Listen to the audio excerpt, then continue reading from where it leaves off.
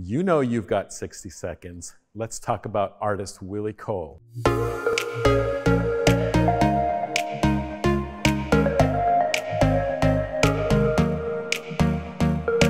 Willie Cole is a ready-made and assemblage artist who has been working for over 30 years. What does assemblage art mean? It's using, recycling, and appropriating objects that are already available to make works of art. Willie Cole's With the Heart of Gold is a radiating mandala made with hundreds of worn shoes. Most of the shoes are white, which usually signal an important milestone in the wearer's life. The piece really celebrates the spirit of all of the individuals who walked in these shoes, and I challenge anyone to guess how many shoes are comprised in this piece.